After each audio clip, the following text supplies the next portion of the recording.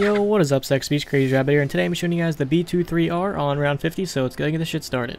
So on early rounds, the B23R is actually a pretty good weapon to have. It's a wall weapon, it's fairly cheap, it doesn't really hold that much ammo, but it does enough damage to where it's probably going to last you up to like round 20, maybe 30 really if you're trying to push your luck, but it really just doesn't hold enough ammo for that. It's got a pretty fast fire rate, so on early rounds this is actually a really good weapon to have, mainly because it's a wall weapon, it's so cheap, and it can kill zombies fairly quick when you're on low rounds. But when you actually get up to high rounds, it doesn't really keep that same status, it doesn't carry that much ammo, it doesn't do that much damage. It's going to take you like 2 to 3, maybe even 4 magazines to actually kill a zombie, and that's even if you're shooting at the face. If you're trying to shoot at anything else, you might just waste all the ammo and you might not even get one kill. So this gun on early rounds is a fantastic weapon to have. I usually always grab it if it's in the box, you know, I usually take it. It's really strong and it'll get the job done, but once you get to high rounds, I really wouldn't recommend having this. It's just not going to do the same thing that it does on early rounds. So hopefully you guys enjoyed this video, and if you guys could, please leave a like and subscribe if you're already.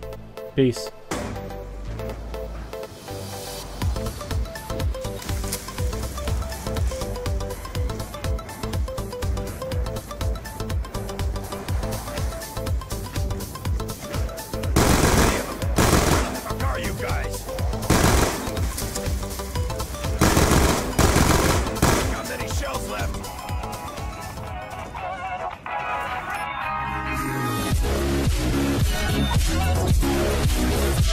Ha ha